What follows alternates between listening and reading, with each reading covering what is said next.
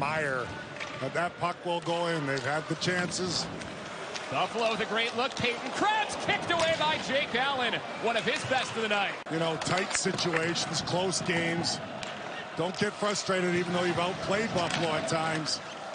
That you've got yourself in a 1-1 game mentality. You love to see it. Greenway flutters one in. Jake Allen freezes play.